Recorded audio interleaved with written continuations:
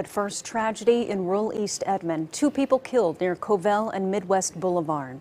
Thanks for joining us here at 10. I'm Jolene Cheney. And I'm Kevin Ogle. It was just before 4 o'clock the first call to 911 came in.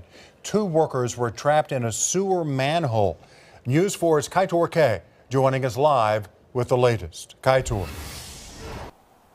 The investigation of these 2 deaths continues tonight, with the most pressing question being, how did these workers end up at the bottom of the sewer?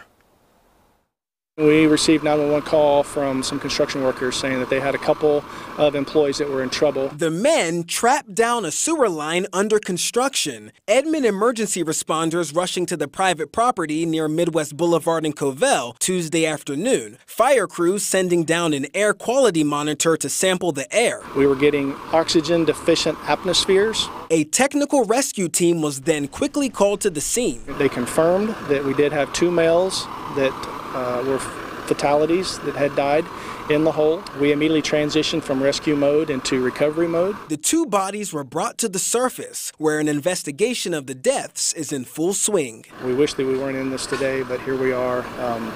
There were 2 confirmed fatalities. So our hearts and prayers go out to the families and the construction company and co-workers that this is going to affect directly.